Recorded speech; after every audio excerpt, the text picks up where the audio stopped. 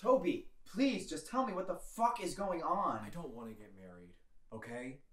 I don't want to get married. Right now? At all?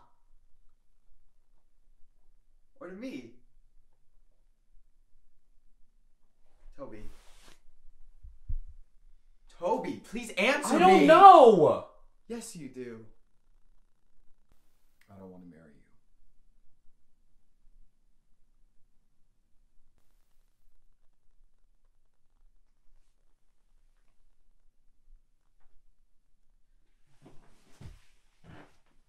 I have done nothing but love and support you.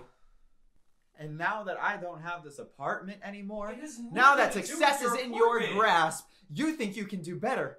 You can at least be honest with me and tell me that, Toby. Did you fuck Adam in Chicago? No. Did you want to fuck Adam? Yes.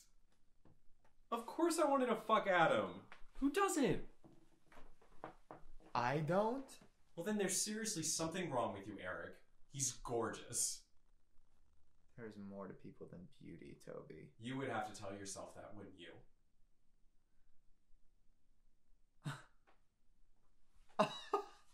I did not mean that. No. That is the first honest thing you've said this entire fucking conversation. And since we're both being honest, I want you to know that I hated your fucking play.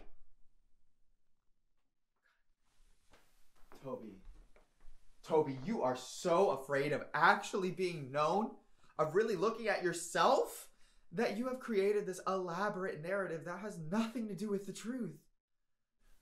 What happened to you as a child was unconscionable, and Don't you it fucking hurts dare me use that every against single me. day to know that it did. But that was not the great tragedy of your life, Toby. No. The great tragedy of your life was denying that it was your life and insisting on another at the expense of the truth. I couldn't even look at you after I saw your play because it was a betrayal of that frightened little boy you once were. And pretty soon, all of New York is going to see it. And I will be the only one who will remember who you really are. And that's why you want to get as far away from me as possible. Because I would remind you every single day of what a fraud you are. And what wasted potential your life has become.